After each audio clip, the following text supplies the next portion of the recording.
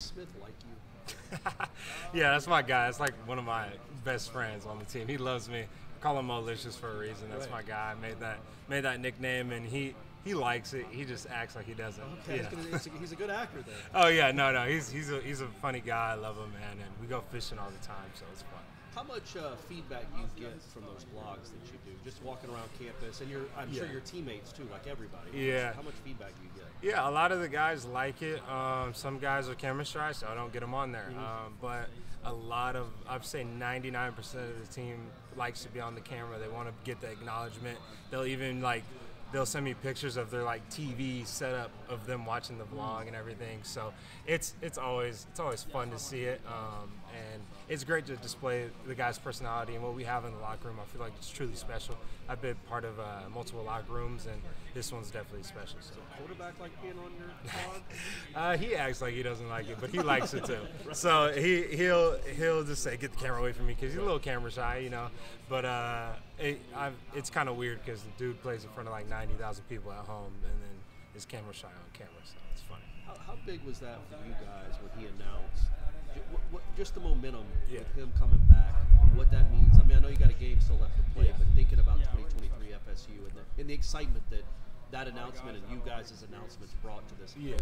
Yeah, so I definitely knew about him coming back before like a lot of people knew. He told me pretty early because of Got that on the blog. Well, I didn't want to leak him, so you know, it's his acknowledgement and his work that he's put in. So I let him do that, but it was great. The momentum is there. We know what we're capable of doing. We believe in Coach Norvell leading us, and we believe in Jay Trav too, and what he's capable of doing. I mean, people have seen it now, and the things I was talking about in the beginning of the season, and so I'm just proud of him. I'm proud of the way he's playing, and proud of this team. Yeah, you mentioned, he decided fairly early on. He let you know. When did you decide that you wanted to come back? Or is that something just automatic for you?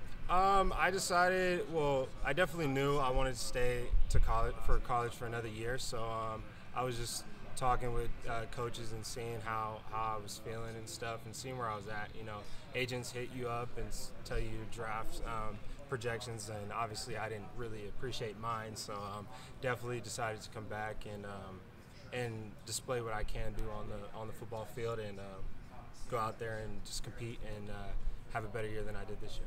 What was your draft projection, if you want to share that? They told me like 5th, 6th, and then if it wasn't going to happen in 5th or 6th, I was definitely going to get picked up on a team and go out there. They love me at return game, and they love the way I block and my sure hands and stuff like that. Is it good at that point? Just you got your dad, you got your brother, you got people you trust who can give you good advice. Yeah. So my dad was speaking with the agent. I don't like speaking with agents. I just like to play football. So it's definitely nice to hear that I'm being acknowledged, you know, on the next level.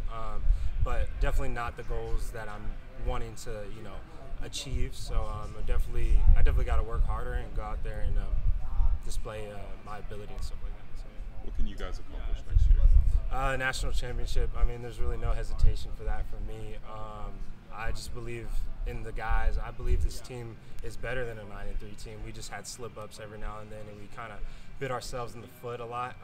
But you know, if we don't win a national championship or we don't compete for a national championship, then that season is definitely not an accomplished season for us. So, yeah. What do you?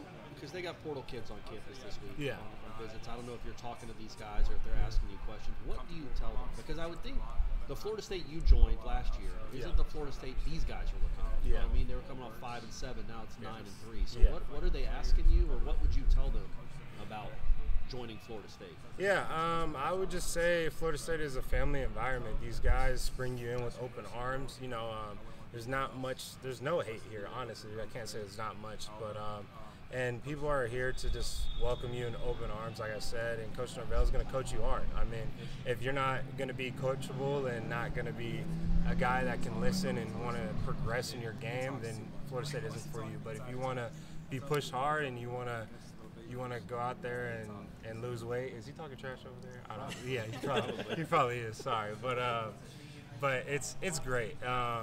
it's great being here, and I would say coaches truly care about you, and you're not only on the field but off the field too. And they want to see you win, and it's just great to be part of the program. You have to be like a little bit selfless too, especially in this offense. I mean, they're just not. I mean, I think Johnny led y'all with 30 catches. Yeah. Like, it's just the ball gets spread around. Yeah. So Trey had 116 carries. Yeah.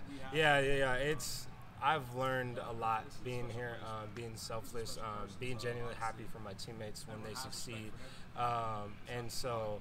It's hard. You're a receiver who busts your butt off every single day, and you want to get the ball, and then it kind of gets you in the mood. And football has high emotions and stuff like that. So being understanding that everyone's going to eat, and just appreciating the time when your time comes, and executing when you get the opportunity. So.